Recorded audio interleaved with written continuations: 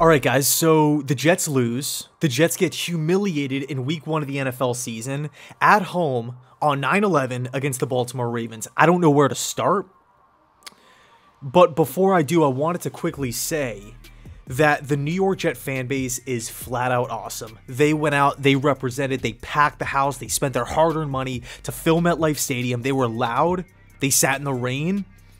Unfortunately, the Jets couldn't deliver. The fans deserve better. The fans deserve better. To get killed like that on week 1, and the thing that drives me up a wall is it looked like the same team as last year. It was mistake after mistake after mistake after mistake coming out of the gate and falling right on their face. In fact, I was actually at a sports bar, and I'm sitting here on my phone, jotting down notes, jotting down all of the first half mistakes. Let's just quickly read off the list here. Corey Davis drop. A quick screen went right through Breece Hall's hands. Elijah Moore had a brutal drop. They ended up missing the field goal on that same possession. It was in the 40s. You know, it was definitely doable. It wasn't like it was a 57-yard field goal. You know, that should have been 3 points right there. Lawrence Cager falling down on the route, resulting in a Joe Flacco INT. Went right to him, right to the defender. What else? They had a penalty on a really big handoff, killing the momentum. Conklin had a drop on a bad pass from Flacco. Conklin had another pass knocked out on 3rd down, which, I mean, that could have continued to drive. With 3 timeouts, by the way, less than a minute to go in the half, they ended up with 3 points instead of, maybe continuing the drive here. And the offensive line, especially in pass protection, was abhorrent. I mean, it was hard to watch. Joe Flacco, 37 years old, can't really move around. He was running for his life back there. Running for his life. Guys were getting home. Each and every way. George Fant, I felt like, struggled as well. Just a tough day offensively. Mistake after mistake, shooting yourself in the foot. And, I hate to say it, but the mistakes somewhat continued. They slowed down in the second half, but they continued. Like a 20-yard punt from Braden Mann. It literally looked like the ball just went horizontal right off of his foot. I mean, what was that? Breece Hall had the fumble as they were driving down the field. Michael Carter with the touchdown drop in the end, but I mean, the game was over at that point, so it's not, I really don't want to harp on that too much.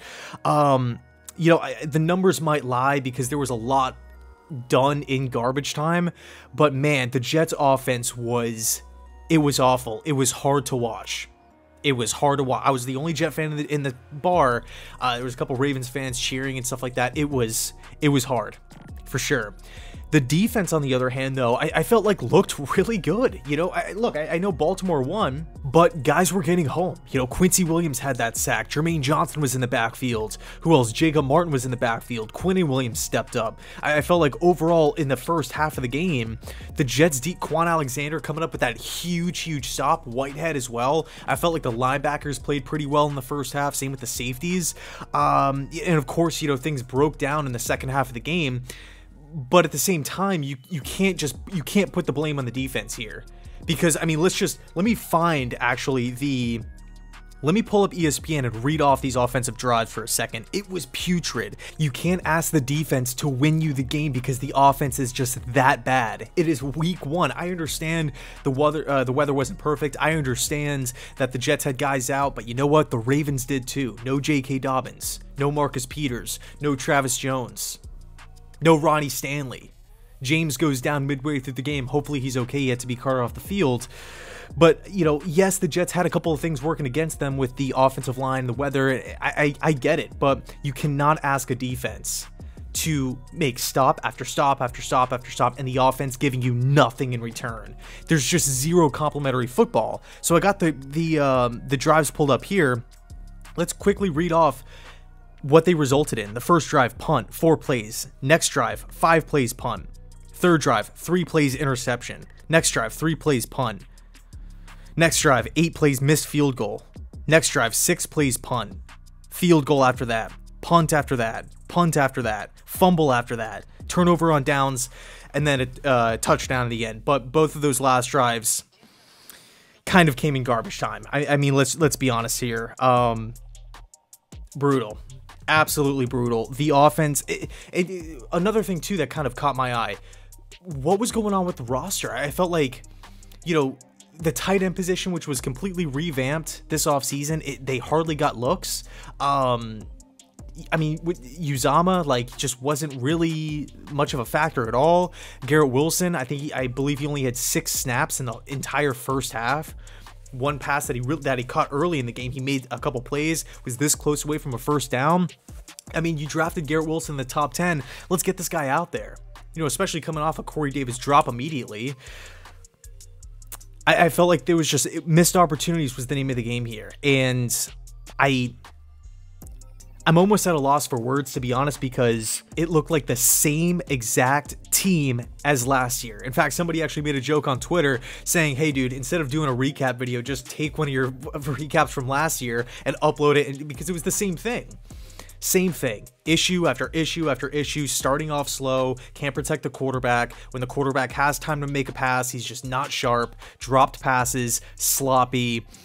And by the way, this is not to take credit away from the Baltimore Ravens. They went out there, they handled their business. Lamar Jackson was efficient, very, very difficult to bring down. Had a couple of Herculean effort plays that really resulted in you know, big opportunities, big moments for that Ravens team. So credit Baltimore. They were dealing with injuries as well. Again, you know, Marcus Peters, Stanley, J.K. Dobbins, these guys aren't, you know, elevated practice squad players. Those are stars. And they went out, they handled their business, they got the job done in a pretty hectic environment in MetLife Stadium because of the fans. So, again, the fans deserve better. That's just the bottom line. It is. Like, just to see this team come out of the gate like that and to look at the final score, I know it doesn't look that bad, but I gotta be honest with you, I'm not happy. I'm not happy at all. So with that said, it wasn't all bad. You know, there is a small silver lining here, and that is the defense, for a nice stretch in the first half, they made the game competitive. They gave the Jets offense opportunities to tie the game, to take the lead. Unfortunately, though, the offense could not handle business. They could not get in the end zone consistently. They couldn't move the ball consistently. They turned over the football a couple of times. It was brutal. It was brutal. So, you know, we look forward to next week, the Cleveland Browns. And by the way, I don't even know what the score of the Browns-Panther game is. Last I checked, the Baker Mayfield ripped a pass downfield. It was like a 70-yarder to Robbie Anderson. I got to check the score. But, you know, we look ahead at Cleveland. If this defense can play like they did today, the Jets have got it. They have a shot. But it's up to the offense, though. Can they pick up the pace, protect the quarterback, deliver accurate footballs, not turn it over, establish drives, pick up first downs, and get in the end zone? It's up to the offense. It's up to the offense. So I'll leave it there. Let me know your thoughts down below in the comment section. I apologize for this horrible performance. I do. I was so pumped up. I was so pumped up for today. Anyway, I'll leave it there. Thanks so much for watching, and as always, go Jets.